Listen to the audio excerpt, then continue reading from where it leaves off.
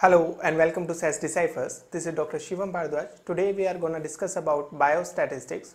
So if I talk about the biostatistics things, so bio means living system and statistics means analysis or representation of the data. So today we will be studying data, then we will be studying variables and then the scales to measure the data. So when it comes to biostatistics, so it is very important for our NEET as well as AIMS exam. We'll obviously find 2 or 3 questions from this particular topic. So first of all we'll be discussing about data. So what is data? Data is nothing but it is just the raw collection of facts and figures. So we simply go somewhere, take some readings, that is data. How it's work, let me give you an example. Suppose we are going to study the blood pressure over an area, geographical area, and their population is around 10 lakhs. So what we do, we simply take the sample of around 10,000 or 20,000 people.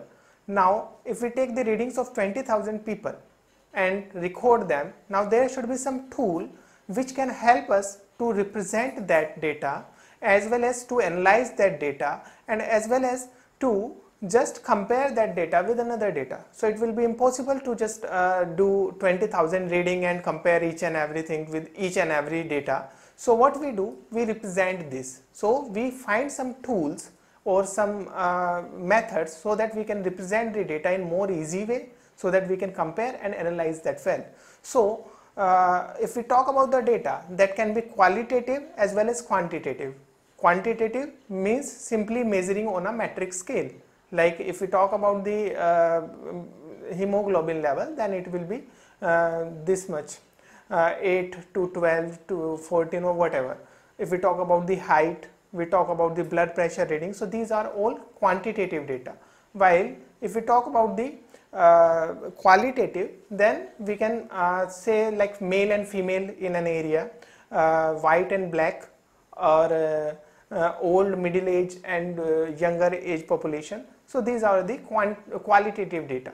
So data can be represented in quantitative presentation or qualitative presentation of data. So if we talk about the quantitative, then we'll have histogram, then frequency polygon, frequency curve, line chart graph, cumulative frequency diagram, or scatter or dot diagram. So these all are the tools for representing the quantitative data. Now for the qualitative data, we have pie diagram. We are very familiar about the pie diagram, then the bar diagram, pictogram, map diagram or spot map. So these are certain tools which are generally used for representing the data to make it simpler, to make it analyzable and to make it more meaningful while we are doing this study. So methods of representing data one by one. So let's start with the histogram. So we'll have on the screen the histogram.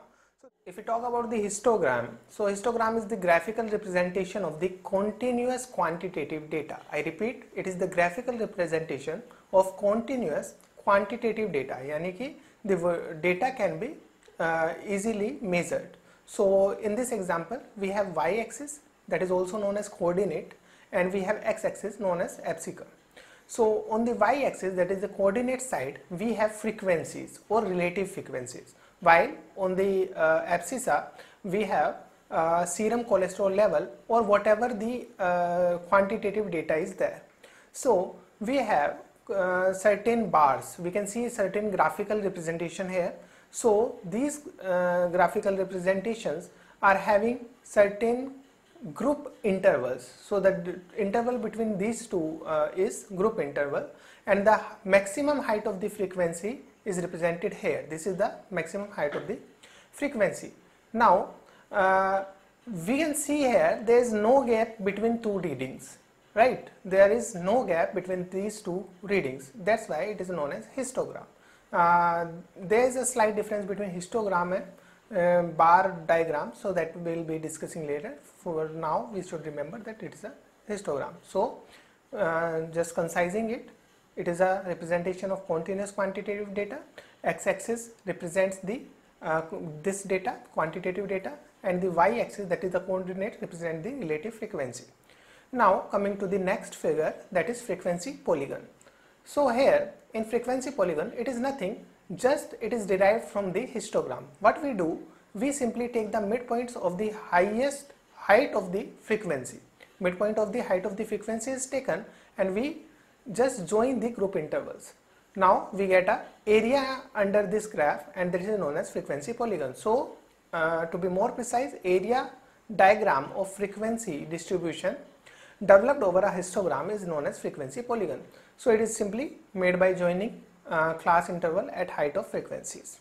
Now if these groups, these group intervals are high or class intervals are very less, okay, and there is a lot of observation, a huge amount of observation is there, then we lose the angulation of this polygon. And since angulation is curved, that's why it is known as frequency curve. So it is also derived from the frequency polygon. So it is simply the group interval is reduced and number of observations are increased, loss of angles of the polygon leads to a curve known as frequency curve. So the line diagram, line chart or line graph. So in line chart or line graph, it's nothing, it's simply a histogram, and we take the midpoint of the high frequency, okay, and we simply join the these dots with a line. So technically speaking, it is a frequency polygon presenting variation over a line. So its significance is simply it can represent the trends over a long period of time. So if we want to know the trends over a period of time, we simply use line chart or line graph. Now coming to the next, that is cumulative frequency diagram. It is very important, and it is also known as ogive. Remember, cumulative frequency diagram is also known as ogive. So what we do here, we take cumulative frequency, cumulative relative frequency on the y-axis and the quantities on the x-axis. And what we do, we used to cumulate, or we used to keep on adding the frequencies one by one. So there are 2, 3, 4 segments, and we are, as we go ahead, we move towards the positive side or towards the y positive side, we keep on adding the cumulative frequencies. So that's why it is known as adding on or cumulative frequency. So scatter diagram or scattered or dot diagram we also call it. So here it is used for we can see a lot of dots in this graph. So these all are scattered. So this type of diagram is generally used to find the correlation between two types of variables or two characteristics. So what we do, we simply make two lines, two straight lines along the dots and try to find the correlation between the two different variables. So here the y-axis basically is a dependent variable. So on y-axis we will be finding the dependent variable or the outcome variable. So this is a scatter diagram and used for knowing the correlation between two quantitative variables. Most important thing is quantitative variables. So now coming to the qualitative variables, the first one is the pie chart. It is the most common thing. We have a circle with 360 degrees, and here we find the qualitative data, right? So we can find the percentage of males. This is the picture diagram, or we call it picto diagram. So here it is the most simple and most common method of patient education. Here we simply represent a picture and try to impress the frequency of occurrence of events to common man. I'm again saying this is a standard line. We try to impress the frequency of occurrence of events to common man using pictogram. Now here in this diagram, in the pictogram we can simply see that there is one doctor to patient ratio in USSR, in Singapore and in Bangladesh. So there is a huge difference between USSR and Singapore, and again huge difference between Singapore and Bangladesh.